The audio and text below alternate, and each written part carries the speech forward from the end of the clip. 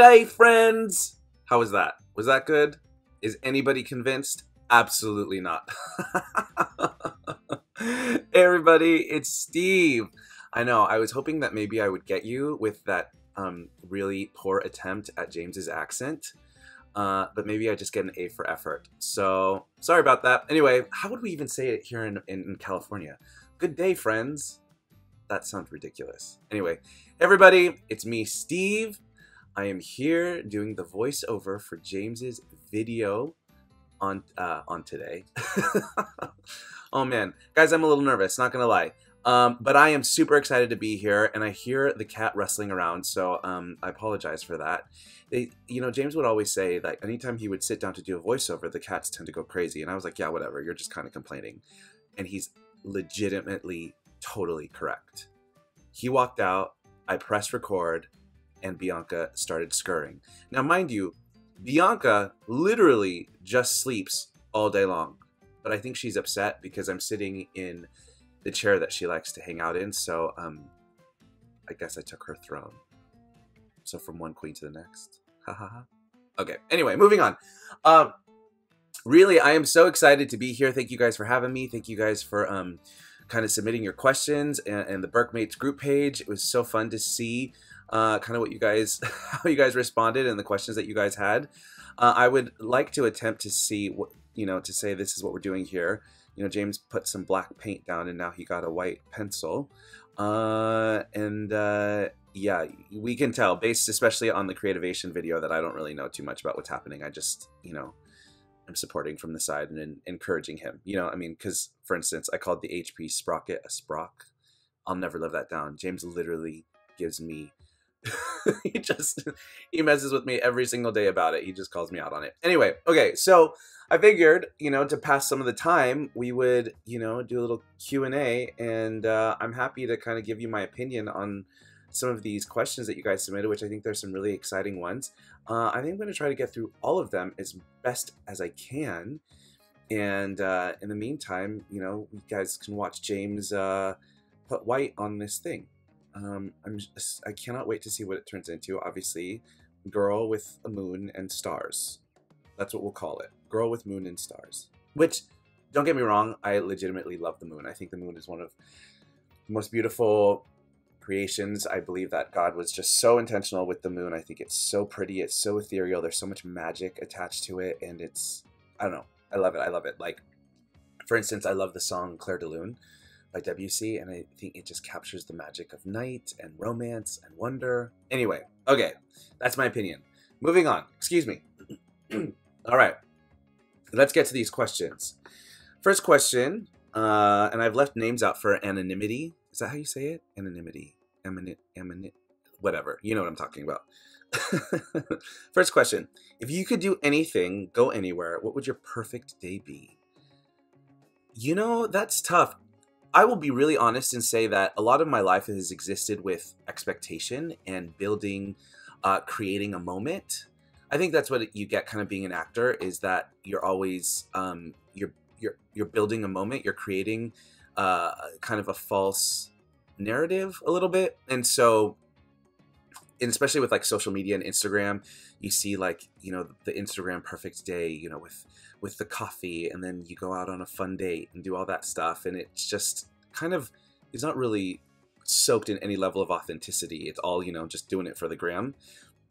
Excuse me. So I don't know, like real talk, a perfect day would just be, I don't know. I really don't know. I mean, I love going to Disneyland, believe it or not, even though I work there. But I have found that the more perfect the days are the days that happen with zero expectation. When I just let the moment happen, I just kind of am open to whatever the experience is, whatever doors God opens up, and just kind of living in that moment. I mean, I remember there were so many days when I used to live up in Hollywood where you would just, hey, let's go do this. And then you go do that. And then it would turn into that and turn into that. And then, before you know it, you've had a whole day out and you've been hanging out with a bunch of friends and it's good times. And I enjoy doing that too. It's like, hey, let's go down to the beach. All right. So you start at the beach and hey, let's go get lunch. And lunch turns into a couple drinks, which turns into, happy hour. And then, hey, let's go over here. Let's go to Disneyland. Let's go to the park. And you just, excuse me, just bounce around Orange County, and it's so much fun. You just are open to the experience. Those are kind of some of my more fun days, and I think that would be kind of a perfect day, living with no expectation. What do you enjoy when you visit Australia with James? What do you love most? What do you most look forward to when coming down under? Real talk. I've only been to Australia once, but I really enjoyed my time there. I think Australia is such a cool country. I do feel like it's a little bit stuck in a time warp, based on you know, America or California for that matter. But you know, when I get to go back, I think, you know, my in-laws are pretty fantastic people, and James's family is so heavy on family dynamic, and they love it, and they just take so much time for that, and it's super important to James, and I love that about my extended family. So I just look forward to hanging out with them, going out to, you know, going out for a drive, going to get some food, and actually, real talk, I love drinking Diamond Nights with my mother-in-law. Yeah. If you could be a zookeeper for the day, which animal would you want to look after? Easy. Lions. I love cats. I love cats. I think lions are some of the most majestic and lazy animals. And I cannot wait to get to heaven and just hang out and like take a nap on a lion. I don't know why. I just love it. And interesting because James is a Leo. See how God works? Amazing. I love it. And I think that's why we have, you know, I love cats. James loves cats. We have 2 cats, and I really want a third, just to make it off balance, which is crazy because I'm a Libra and I like things to be very balanced and fair and easy. But I feel like having a third cat would kind of shift the dynamic here between Bianca and Oliver.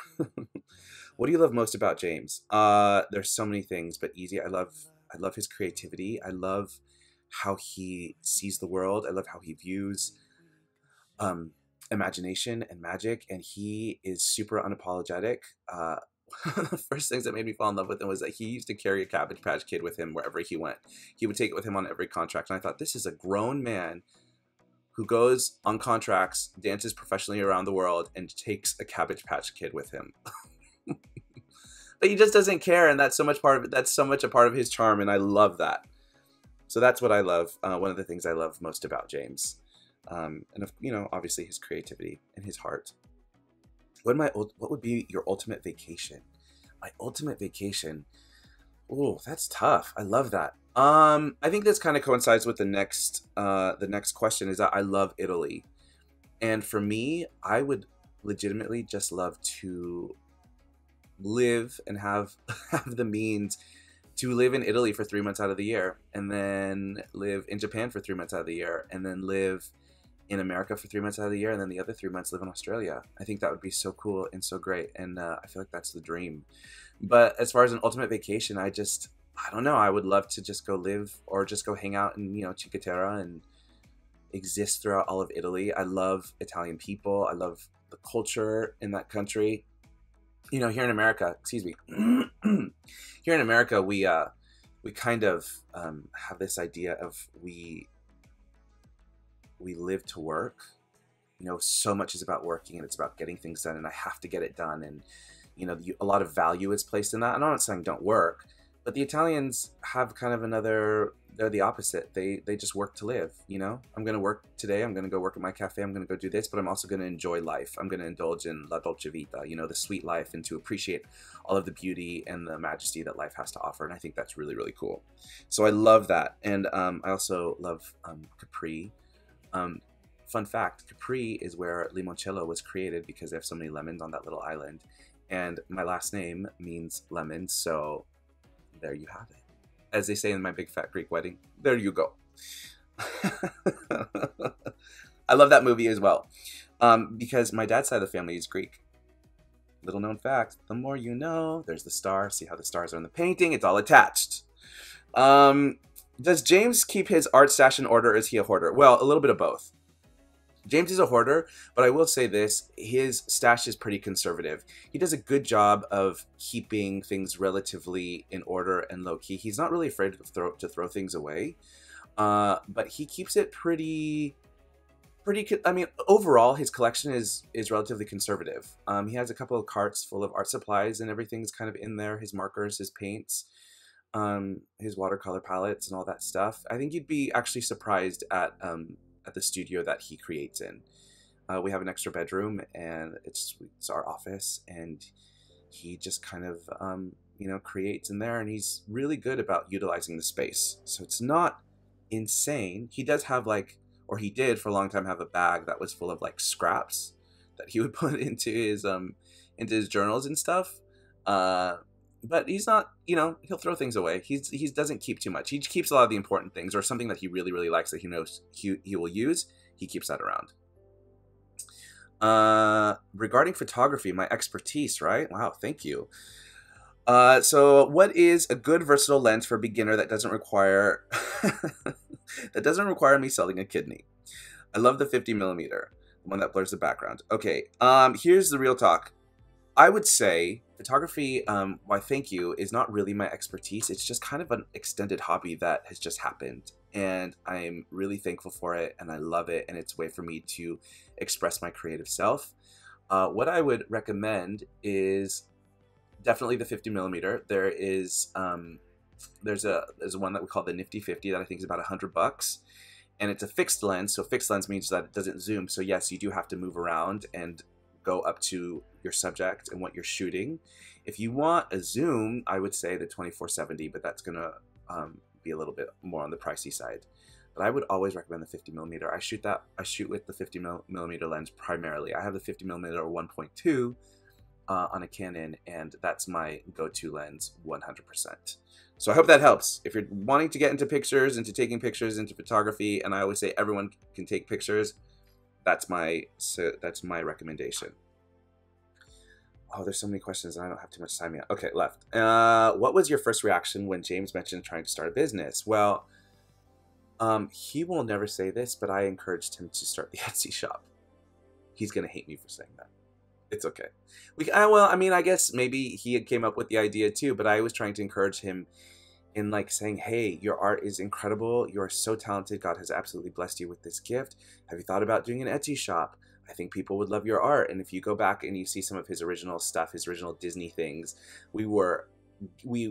I swore that, oh, that's going to get picked up. People love that. They're going to just eat that up. And I think he maybe sold 4 prints, and they're the Golden Girls. So, you got to start somewhere. So I'm super duper proud of him. And I was so thankful that he just kind of listened to that calling and just went for it. Have you ever thought of turning any of his art pieces into photo shoots, like She Leapt Off the Page, but one that you want to do for your own enjoyment and exploration? Yes, I love James's the brushstroke Dior women, with the calligraphy ink. I think those are some of his most beautiful pieces. They are so simple and they're so elegant, and I would love to recreate that Dior fashion. I think that would be so much fun. I want to know if you'll go to New York to see Moulin Rouge on Broadway. It opens this summer. I saw Strictly Ballroom, the musical, in London's West End last summer. It was amazing. Wish it were touring. Moulin Rouge is definitely on my wish list. Love me some Baz. I love Baz Luhrmann too. Yes, Baz Luhrmann is my absolute all-time favorite film director in the world. He also directed La Boheme, which is an opera. He directed that in Australia first, and then on Broadway, which was incredible. Yes. James and I were actually talking about it last week. How are we going to go see it? So it's in the works. We're praying about it. We're hoping that, there will be provision for it, and that we can get out there to go see that. We loved it. We saw it in Boston, the out-of-town tryout. Our friend Jen is in the show. It's brilliant. It's incredible. And I would love to go see it. I almost feel like I have to. And if I could, I love Strictly Ballroom. Strictly Ballroom was my introduction to Baz Luhrmann. If you have not seen Strictly Ballroom, check it out. It's so much fun. It's campy. It's great. It's brilliant. I love it. Chubby Bunny tips. Oh man, real talk. I used to cheat all the time because I just wanted to win.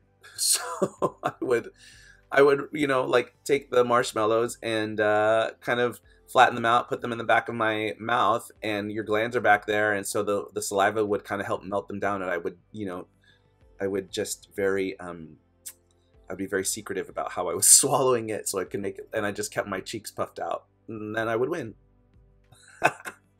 A couple more questions. Disney, do you work a 9 to 5 there? And what are you most proud of accomplishing in your time there? It's kind of hard to say. I don't really work a 9 to 5, but I do. My schedule is kind of a day. It's considered a day job, I guess, if you will, as an actor. And I I love it. I do a variety of shows. I've done a variety of shows there, but I think the show that I'm the most proud of is Coco, a musical celebration of Coco. That has been, and James just entered in. I could hear that squeak. A musical celebration a musical celebration of Coco is legitimately just a God-given gift, and the experience was wonderful and life-changing. And if you ever get a chance to come down to Disney California Adventure in the fall and you get a chance to see the show, that's where I will be, and I love it, and I would love to see you guys there. Story of how we met and how we got together. Very quickly, we met working on contract at Tokyo Disneyland. James was dancing in a show and I was singing. Our contracts crossed over, and I went up to him one night. We all went out with a group of friends, and I kind of cornered him and asked him a couple questions, and that's where the friendship began, and the rest is kind of history. You know, we maintained a friendship, and we tried to date a little bit and didn't work out, and then God kind of separated our lives, and then God brought our lives back together. Excuse me. So that's kind of the very bare bones of how we met, was performing on contract. Last question. I lost my creative spark. Steve, any advice on how do I rekindle my love for creating art again? Well, first of all, I'm so sorry to hear that. Secondly, I think it's an easy solution. Creating art is like building muscle. So if you go to the gym and you're wanting to lose weight and you want to build muscle, it takes active practice every single day or multiple times a week. And the same thing with art. And, you know, like, honestly, this morning I woke up and I didn't want to go to the gym. I didn't feel like it. I hated it. But halfway through my workout, I was fine. Once I was there, it was great. And then when I was done, I felt so good. It's the same type of thing. Even if you don't feel like it, I say, grab a piece of paper, grab a marker, grab a pen, grab a pencil, and just doodle. Draw an eye, draw a face, make some shapes, take some watercolor and just put it down, even if it's for 6 minutes a day, less than, even if you do it for 3 minutes, and set a timer, do it for 3 minutes. And when 3 minutes is up, you'll see, oh, I can do this for 6 minutes, and 6 minutes turns into 12 minutes, and 12 minutes turns into 18 minutes. And before you know it, you're sitting there for an hour or so and you're just drawing. And the thing is, I guess my best advice would be just to not overthink it, just to make it happen. And I'm preaching to the choir here because I overthink my photo shoots and I think, oh, I don't like that. It's not my favorite thing. But just doing it, I know, builds a skill and helps me learn more, and I'm refining my skills, and it's like building muscles.